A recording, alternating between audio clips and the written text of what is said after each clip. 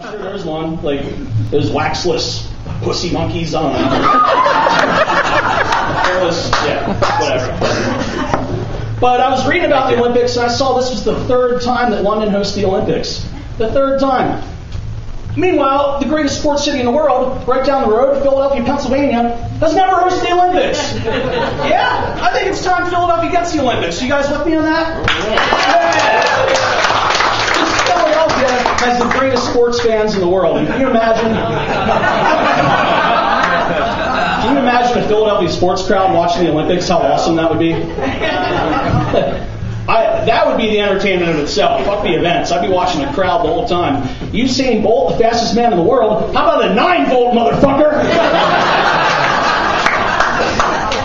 Folks, I know that Philadelphia sports fans tend to throw D-cells, not 9 volts, but it wouldn't have rhymed with Usain Bolt, so that's the construction of the joke, a little behind the scenes there.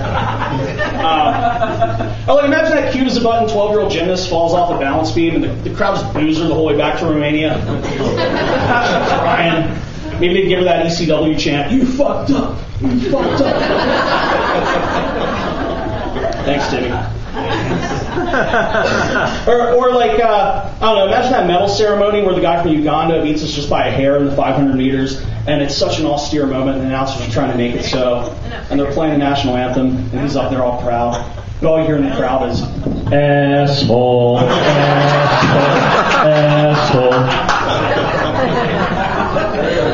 Ladies and gentlemen, my name is Jim Patterson. Thank you, YP. Thank you, Mike Ward.